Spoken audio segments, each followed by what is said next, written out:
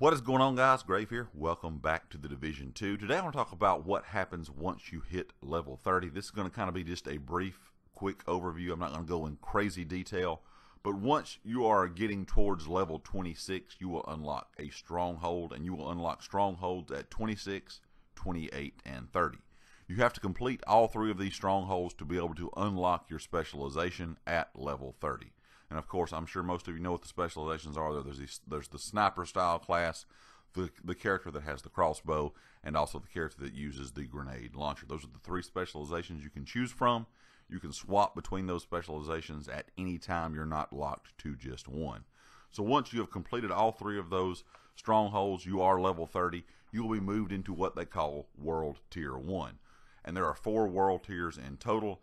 And during these world tiers, you will be fighting a new faction, as you see me fighting here in the gameplay, that is called the Black Tusk. Now, this will unlock new daily and weekly projects for you to do as well.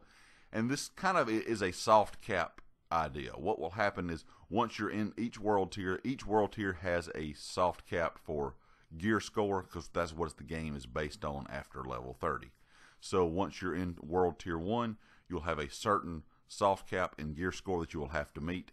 Then you can go do a mission, and you will move on to do those one of those 3 strongholds again against this new faction. Once you've completed that stronghold, you will move on to World Tier 2.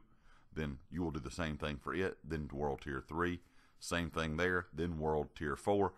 At this point, you are at what they call in-game. Now, there is a World Tier 5.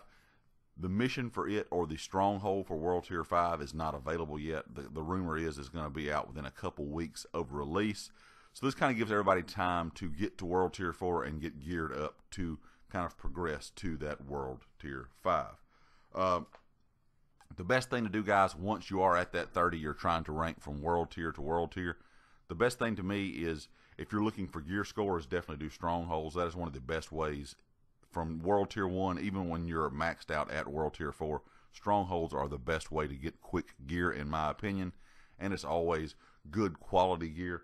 And each tier kind of gets stronger as it goes on, if that makes sense. Like the missions that you will do within those tiers, the strongholds that you will do within those tiers are very difficult. The further you go into the tiers, you can do them solo. I've done most of them solo, except for the strongholds. I always make those, because those are definitely a very difficult kind of 4-man activity.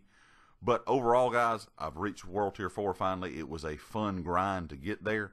And it's kind of like once you're at World Tier 4, that's where the game starts, because now you can start putting together gear sets and figuring out what you want your character to kind of do, what kind of character you want him to be. Do you want it to be more of a DPS, more of a healthy style character, a healer, whatever the case may be. But that's just kind of a quick overview, guys, of what happens once you reach that level 30 point.